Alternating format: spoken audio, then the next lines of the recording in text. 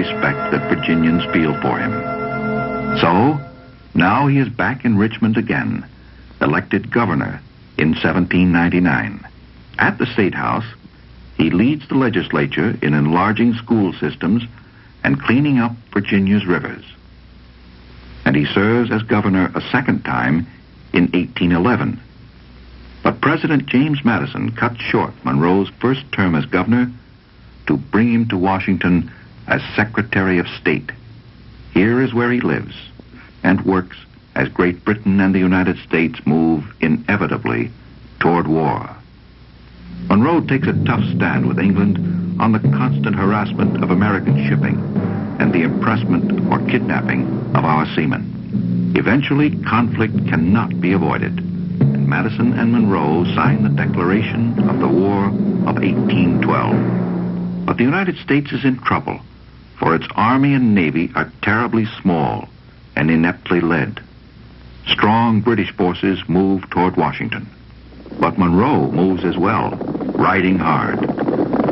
Old soldier at heart, the 56-year-old Secretary of State with 25 dragoons, for days boldly scouts the enemy advance, trying in vain to save the capital. At the White House, Dolly Madison desperately packs state papers and valuable portraits.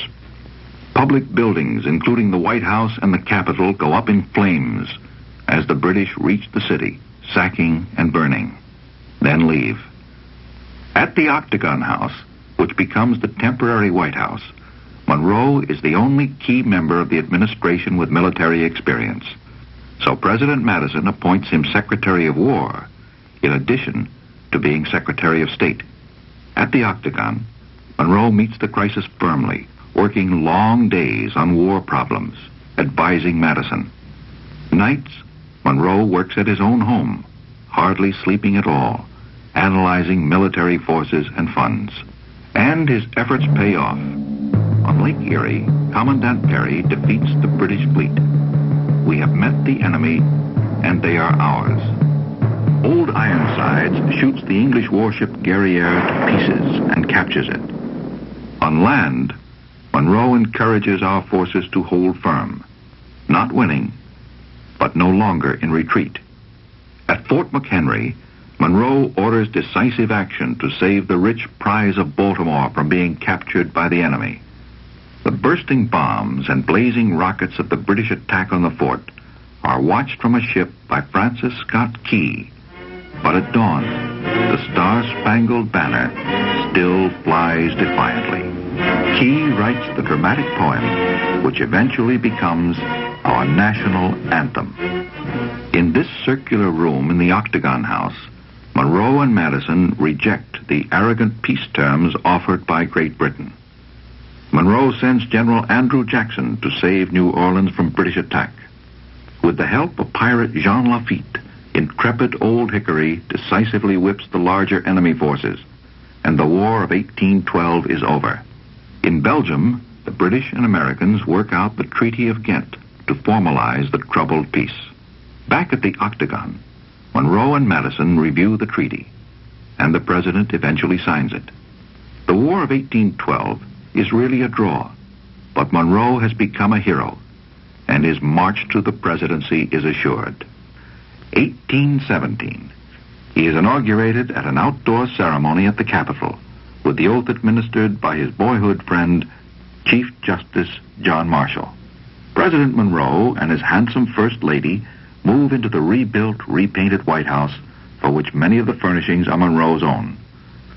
As we walk these streets of Washington during Monroe's first term, excitement can be felt, for weakened Spain cannot control the marauding Seminole Indians and freebooters in Spanish Florida who raid and burn American towns across the Georgia border. Monroe sends troops and eventually forces Spain to sell Florida to us for $5 million. In the House of Representatives, tempers run high when the territory of Missouri asks to be admitted to the Union as a slave state, upsetting the delicate balance of 11 free states and 11 slave states. Monroe eventually signs the Missouri Compromise, allowing Missouri to enter as a slave state Maine to come in as a free state, and most of the rest of the Louisiana Purchase territory to be banned from slavery forever. 1822. Led by Simon Bolivar and other revolutionary liberators, almost all of South and Central America has freed itself from the tyrannical rule of Spanish and European viceroys. President Monroe and the Congress offer formal recognition to the new republics. But the barometer of Monroe's administration shows stormy weather ahead. For in the West, Imperial Russia moves down the Pacific coast almost 1,000 miles along the Oregon Territory, establishing a fur trading post only 80 miles north of present-day San Francisco. On weekends at his newly completed Virginia plantation, Monroe ponders these complex problems.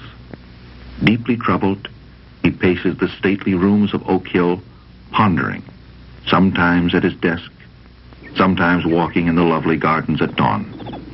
He is worried that France and the Holy Alliance of Russia, Austria, and Prussia will attempt to recapture for Spain the Latin American colonies that had declared their independence. Or worse, will European nations try to petition these ex-colonies among themselves? What if Spain sells nearby Cuba to Great Britain? In Washington, Monroe's cabinet engages in long, heated debates on the questions. With the tremendous help of John Quincy Adams, his Secretary of State, President Monroe finally reaches a history-making decision.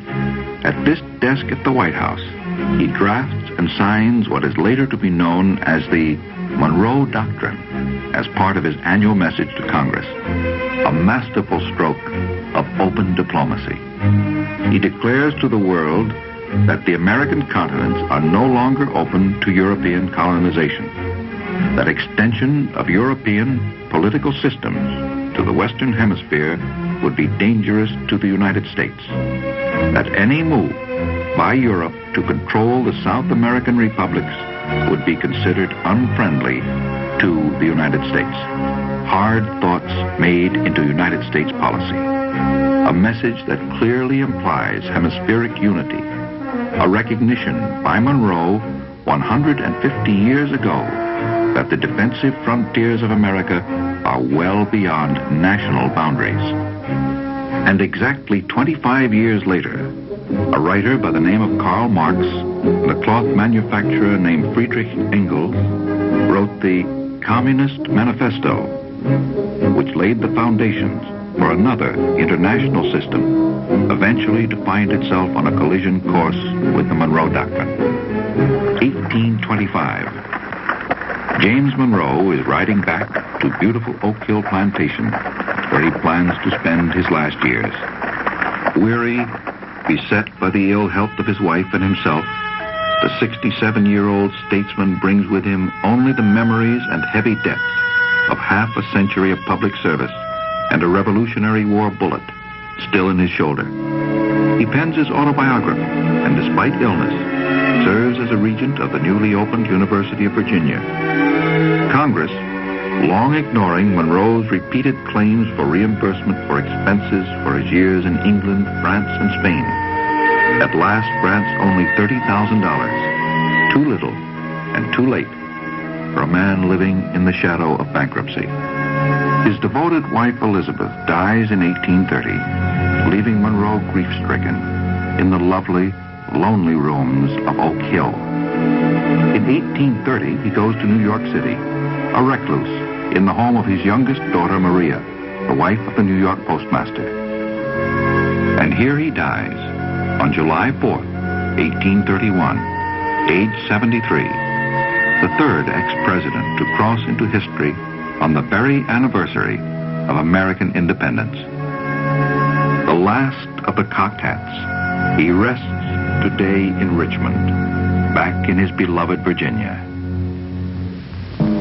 When the steady march of European colonialism carved up Asia and Africa during the last half of the 19th century, the Monroe Doctrine was a bulwark between the Western Hemisphere and imperialist conquest.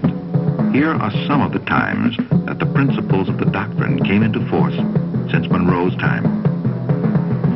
1845. The White House vigorously reiterates the doctrine, enforcing England to set a reasonable boundary line between British and American claims in the disputed Oregon Territory. 1849. President Fillmore prevents France from making the Hawaiian Islands a French protectorate. 1861. A French army presses forward in Mexico to set up a European monarchy under puppet Emperor Maximilian. When 50,000 American troops threaten the French in Mexico, France is forced to withdraw. The 1880s. The U.S. bars Germany from taking over the Danish West Indies and other sites as Caribbean naval bases. 1895. President Cleveland threatens war if Great Britain does not submit the border dispute between British Guiana and Venezuela to arbitration. 1898. The Spanish-American War. Historians ask, was it the Monroe Doctrine or growing U.S. expansionism that led to the United States intervention in Cuba and Puerto Rico? 1902. England, Germany, and Italy blockade Venezuela in order to collect revenues owed them. Teddy Roosevelt sends the U.S. fleet into the Caribbean, and the European powers back off. This and similar events lead to Roosevelt's tough corollary to the Monroe Doctrine, that the United States must be the policeman of the West, supervising the finances and conduct of Latin American countries that misbehave or default on their debts to European powers, all as a means of preventing European intervention and occupation. On this basis, U.S. Marines go into the Dominican Republic in 1905, Nicaragua in 1911, and Haiti in 1915. Some Latin American countries bitterly denounce the U.S., and the Monroe Doctrine falls into heavy disrepute. It is not until the 1930s that Teddy Roosevelt's big stick policy is replaced, and the U.S. moves to Pan-Americanization, the good neighbor policy, and eventually joint action by the United States and Latin America via the Pan American Union and the Organization of American States, the OAS. 1940, when German conquest of France and the Netherlands raises the threat of possible Nazi occupation of French and Dutch possessions in the Western Hemisphere, the U.S. leads Latin American countries in stating the firm no transfer principle. As World War II continues and Germany overruns Denmark, the U.S. temporarily takes the Danish colony of Greenland under American protection. 1954, the U.S. encourages the OAS to adopt a declaration by the Western Hemisphere against the inroads of international communism. 1962, the communist Cuban dictatorship, with heavy Russian assistance, recklessly builds an intermediate-range missile capability almost within the sight of Florida. President Kennedy orders a naval blockade of Cuba to stop war materials from coming in, then sternly warns the Kremlin that aggressive action by Cuba against any country of the Western Hemisphere will result in immediate retaliation against the USSR as well. The OAS endorses the blockade, and the Soviet Union, it is believed, quickly removes the missiles on a U.S. pledge of no invasion of Cuba. 1970. The U.S. warns Russia that Soviet nuclear submarine bases in Cuban ports will not be tolerated. So, this is where we stand a century and a half after Monroe stated his message. Some Latin American countries move toward the left with the encouragement and assistance of Russia, Cuba, and Red China. Likely there will be more, and the U.S. must face difficult, vital issues in the years ahead. The doctrine, a declaration of U.S. self-defense, has changed with the times. But even if, as some observers believe, the doctrine has been abandoned, its message of freedom lives on. For the principles of the Monroe Doctrine will not be forgotten so long as Americans remember their sacred ideals of liberty. James Monroe said it for us all. Liberty is a flame that might be dimmed from time to time, but which will ultimately burst forth again more gloriously.